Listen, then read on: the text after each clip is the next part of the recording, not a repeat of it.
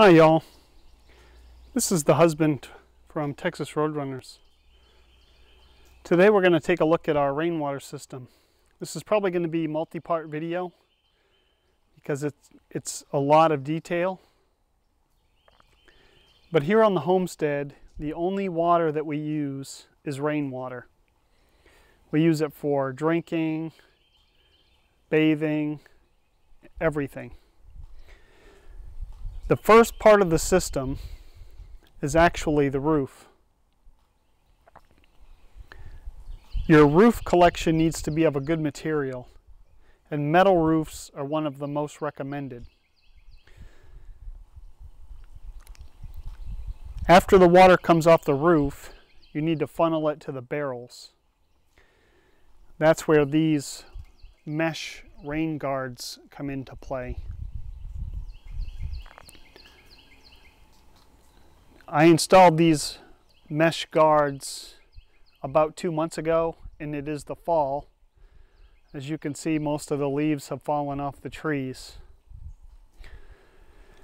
I haven't cleaned these gutters since I installed them, and or the roof, and this is the only amount of leaves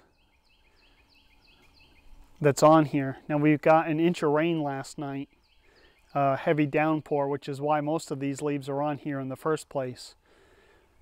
These mesh guards, the air flows through them. It's like a heavy-duty window screen. And so these leaves dry out real fast. You can see it's only been a few hours since it stopped raining, but the leaves are already drying out. And so when we get a good wind, it's going to blow all these leaves and all this stuff right off. So they require very little maintenance, which is great, because the next piece is the gutter itself. This is a 5-inch gutter. That holds a lot of water. That's a large roof, approximately 900 square feet.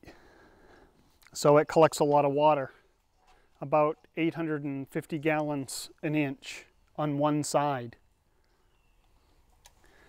So once the first screening process is only clean water goes into the gutter, or very, very, very fine material, which there is not much of because of the roof design. So the water comes down the roof, it goes through the first screen, and that screen keeps all of the leaves and sticks and larger debris out. So the gutter itself stays nice and clean. Then that water travels down the gutter and goes into this white bin.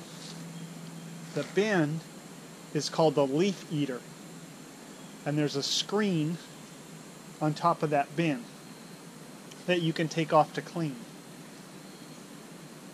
That's a secondary screen to catch more leaves and any debris. Now, it seems redundant to have a screen on the gutters and then a secondary screen, but what happens is, during a heavy rain, the water washes the leaves out of the gutter onto the secondary screen, and that actually plugs it up. And so the water then just goes off of the gutters, and you don't get to collect any.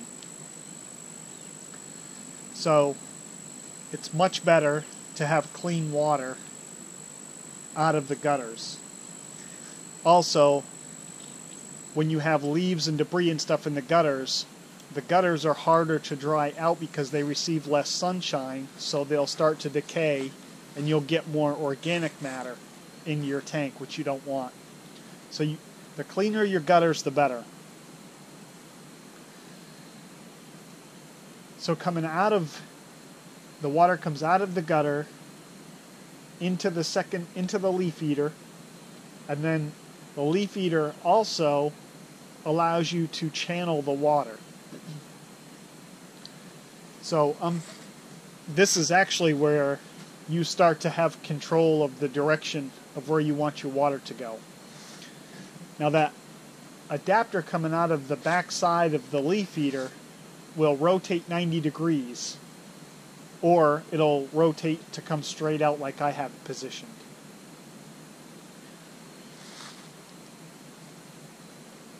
I'm using 4-inch PVC pipe.